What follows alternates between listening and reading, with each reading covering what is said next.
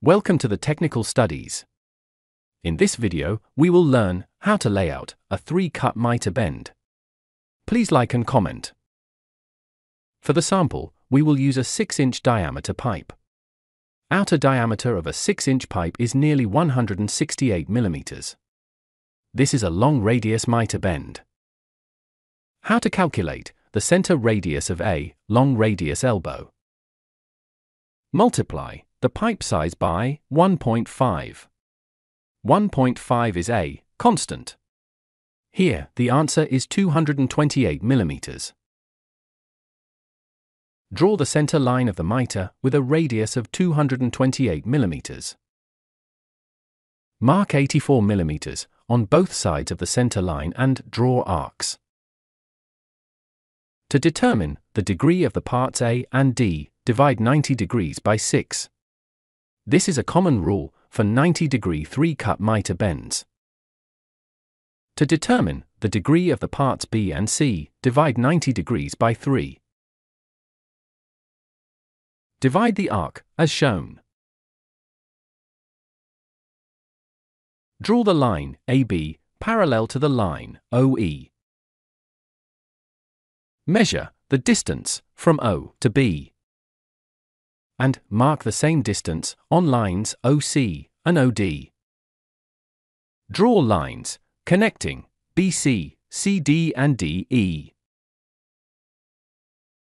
Similarly, draw lines 1 to 2, 2 to 3, 3 to 4, and 4 to 5.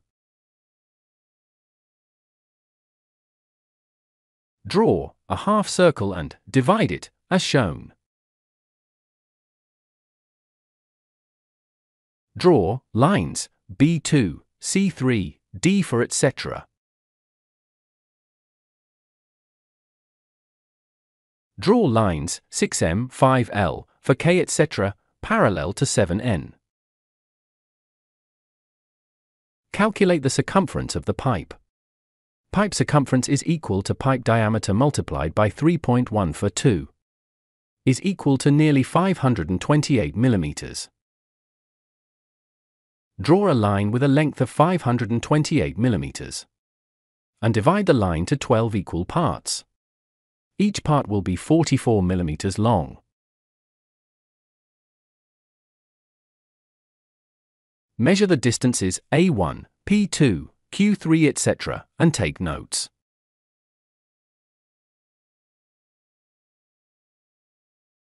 Draw vertical lines as shown.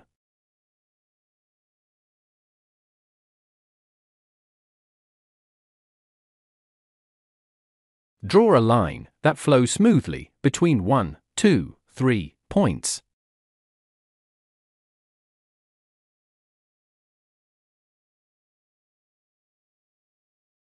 Draw a line perpendicular to the line N7. The length of the line shall be 528 millimeters. Divide the line into 12 equal parts in the same way as before.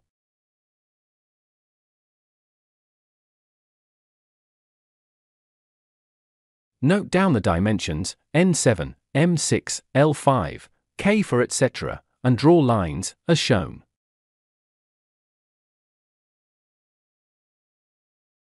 Draw lines as you have done before. For segments C and D, create opposite layouts as shown. Thank you for watching. Please subscribe and like. If you have any suggestions, please comment.